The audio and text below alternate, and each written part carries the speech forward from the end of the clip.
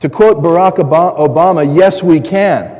This is not a political statement. This is a statement of belief in the power of the risen Christ working through us. That's what Paul drew on. That's what Paul counted on. Yes, we can.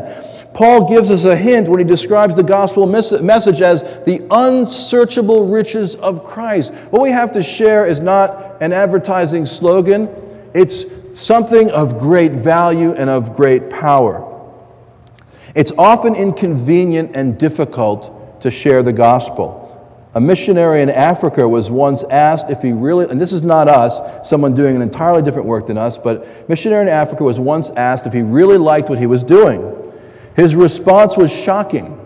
Do I like this work? He said, no, my wife and I don't like the dirtiness of where we are.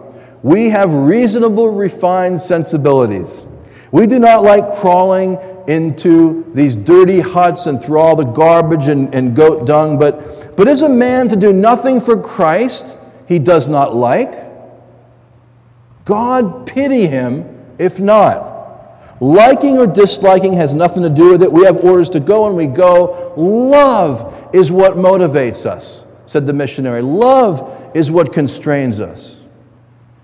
And we know that life, let alone serving Christ, life itself is full of a lot of stuff and people and situations that you and I may not like. But as we serve God, as we persevere through life's difficulties and troubles, we need to rely on the fact that God has a master plan. God has something big in mind. Verses 9 through 11 talk about this, and I want to focus on verse 9. Flick this, oh, there we go, it's still there. To make plain to everyone the administration of this mystery. And Paul goes on to go in more detail about the mystery. But let's focus on this phrase in verse 9, to make plain to everyone the administration of this mystery. Everyone loves a mystery. For the plane ride home from Providence, Rhode Island, connecting in Philadelphia to Los Angeles, before I got on the plane, I went to my mother's bookshelf, and she's got this beach house, a few blocks back from the beach, which she's thinking of selling, and it's sad for all of us, but she probably needs to do it. Well, on this bookshelf, all these paperback books from years gone by, I picked up this slim volume from the bookshelf on my way out the door, Friday, the Rabbi Slept Late. Any of you know this book? If you know the Rabbi Small series, oh man, written in the 60s, it's just winsome and engaging. Friday, the Rabbi Slept Late. And the other books in the series are Monday, the Rabbi Took Off. On one fine day, the Rabbi bought a cross. Tuesday, the Rabbi Saw Red. And Sunday, the Rabbi Will Leave, which a lot of his congregation was hoping that someday he would leave. And the Rabbi gets wrapped up in these little mysteries, and it's told in just a few pages. So the Rabbi Small series, I recommend. Why do we love mysteries? Well, we like the adventure of finding out what really happened. And isn't it true that we like in a good mystery both the finding out and the adventure? The adventure takes up most of the book. We only find that at the end, and that's all part of the mystery.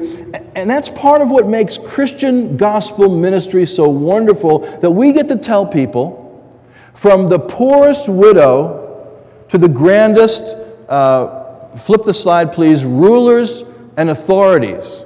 Okay, that's in, there we go, verse 10. Made known to rulers and authorities in the heavenly realms. We get to tell people this marvelous adventure mystery that begins in Genesis, is climaxed in Christ, and ends in Revelation. The mystery of the gospel, that God so loved the world that he gave his one and only Son, that whosoever believeth in him should not perish, but have eternal life. That's the gospel in a nutshell. And we get to share that with people, and that's the greatest privilege on earth, to share that great and wonderful news with people. And it's not just a statement, it's a whole sweeping saga of how God worked in and through his people. So it's a great big mystery adventure.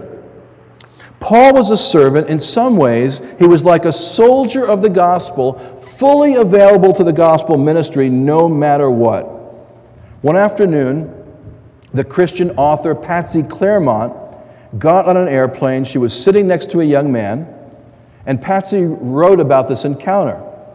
She writes, "I had already observed something about this young man when I was being seated. He called me ma'am." Tip off right there. At the time I thought, well, either he thinks I'm really, really old, or he's from the South where they still teach manners. Any Southerners here? Okay, a few, yeah. Or he's in the service.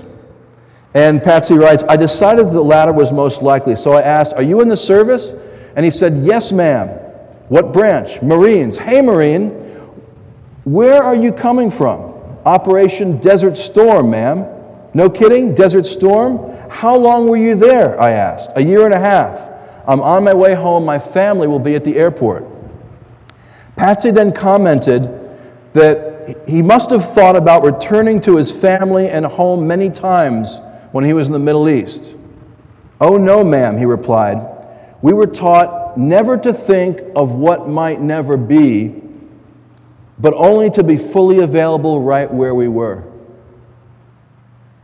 The soldier was taught never to think about coming home, and they do, of course, but this is what they train you for, never to think about what might never be, but only to be fully available right where we are. And that's what Paul was about, and that's what gospel ministry is about.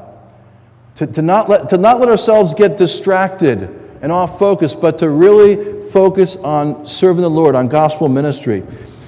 You and I are servants then of God and His gospel message.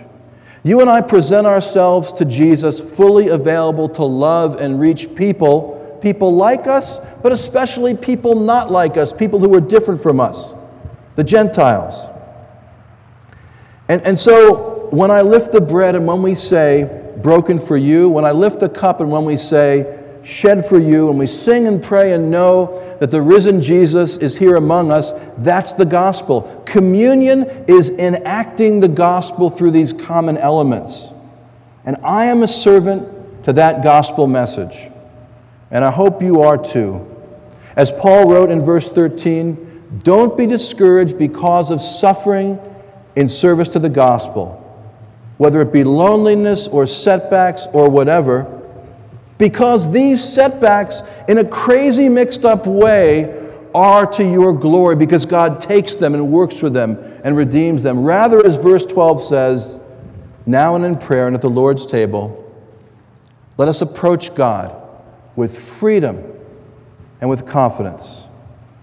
By God's grace, we, like Paul, are servants of the gospel, receiving and then spreading the flame of God's love in Jesus Christ. Amen. We move on now to a communion song.